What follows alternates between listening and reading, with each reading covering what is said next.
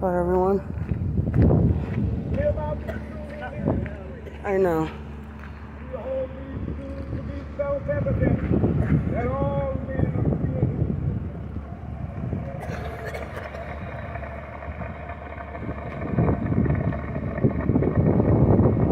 This is my demonstration, people. And one day on the red hills of Georgia, sons of former slaves and the sons of former slave owners will they be able to sit down together at the table of brotherhood. I have a dream that one day, even the state of Mississippi, a state sweltering with the heat of injustice, sweltering with the heat of oppression, will be transformed into an oasis of freedom and justice. I have a dream that my 4 little children will one day live in a nation where they will not be judged by the color of their skin, but by the content of their character. I have a dream today. So this is my demonstration because I feel that America needs to hear this speech again. So this is it, you guys. In Alabama, with its vicious racists, with its governor having his lips dripping with the words of imposition and nullification. One day right there in Alabama, little black boys and black girls will be able to join hands with little white boys and white girls as sisters and brothers. I have a dream today. So this is my demonstration, guys. Read the signs. I have a dream that one day every valley shall be exalted.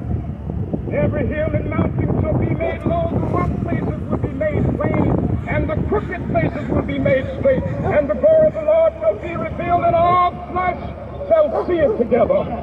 This is our hope. This is a faith that I go back to the South with. With this faith, we will be able to hew out of the mountain of despair a stone of hope. With this faith, we will be able to transform the jangling discords of our nation into a beautiful symphony of brotherhood. With this faith, we will be able to work together, to pray together, to struggle together, to go to jail together, to stand up for freedom together, knowing that we will be free one day. This will be the day. This will be the day when all of God's children be able to sing with new meaning, my country tears of thee. Sweet land of liberty, of thee I sing. Land where my fathers died, land of the pilgrim's pride.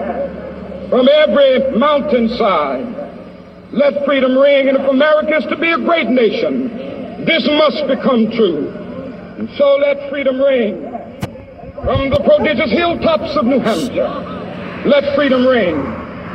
From the mighty mountains of New York, let freedom ring. From the heightening Alleghanies of Pennsylvania, let freedom ring. From the snow-capped Rockies of Colorado, let freedom ring. From the curvaceous slopes of California. But not only that, let freedom ring from Stone Mountain of Georgia.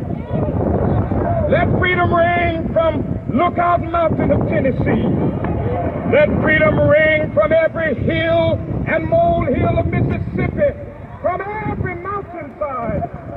Let freedom ring. And when this happens,